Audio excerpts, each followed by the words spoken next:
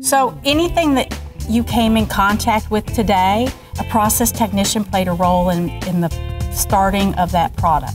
So your toothbrush, a process technician is who made the actual plastic that was then sold to the company that manufactured the toothbrush. They're actually the people that take raw materials and produce intermediate or final products.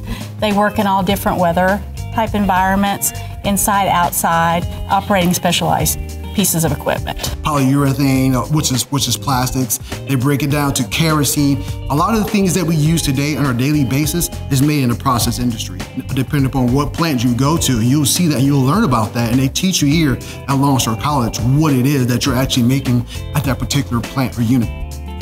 I lived in Longview, Texas, and I was a single parent, and the highest paying job was Eastman Chemical Company.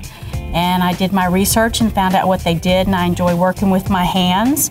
So I applied and they hired me, and I worked for Eastman Chemical for 14 years. I've been in the military 20 years. In the military, I've always worked in the health and environmental safety industry. And so when I got out, I decided to come back home to Houston.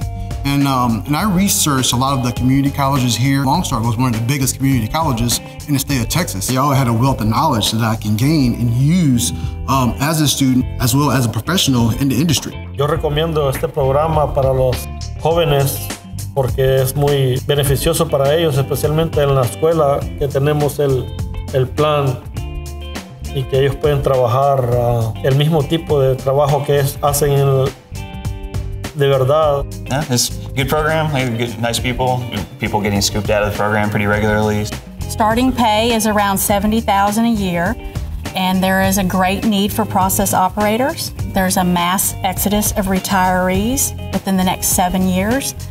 You're going to make a great income, a great career, and a great retirement with whatever company you decide to go with. Start sending out emails if you want to start making some connections, but get your degree, and that's what we hear over and over again. They're not just interested in hiring you until you have that degree in hand. So.